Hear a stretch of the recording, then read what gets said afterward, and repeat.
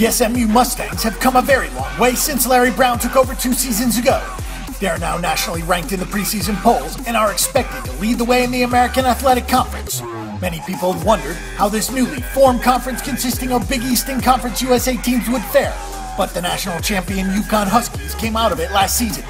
This year, SMU will show their worth in what some still consider a mid-major conference. The team has 3 returning starters, coming off a 27-win season, and they made it to the NIT championship game a season ago. SMU was 27-10 straight up and went 20-2 on their home court with decent against the spread results. Overall, in line games, they were 20-14 against the spread and 14-7 against the line in Dallas.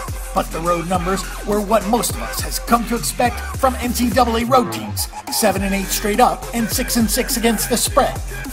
SMU was an under team when it came to the totals, bringing their defense to another level all season, going 9-18 on the over-under and putting them in the upper echelon in the nation with their scoring defense and rebounding ability. The Mustangs used last year as a growing process, learning how to work together and communicate, and had one of the best defenses in the nation, ranking in the upper portion in most defensive categories. This team felt a bit snubbed by not getting an at-large bid for the big dance, which many expected them to grab, but used the NIT the right way and now have a bigger goal.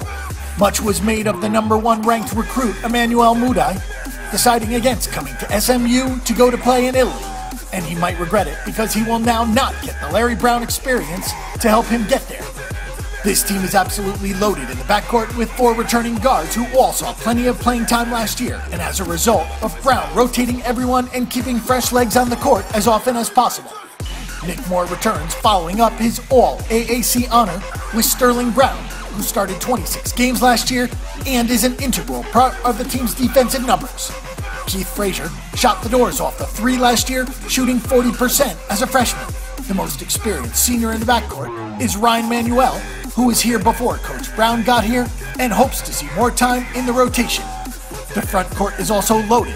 Markus Kennedy was already a monster up front, so why not add 2 senior transfers to help him?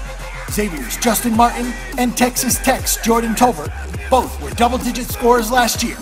For size and depth, the 6'11" Nic Moore returns from his partially torn MCL to relieve Kennedy in the middle, with another 6'10" senior, Cannon Cunningham, who helps to fill in the paint. If you're looking for tickets to any of this year's home games, forget about it. They are completely sold out, so you might want to catch this team in a town near you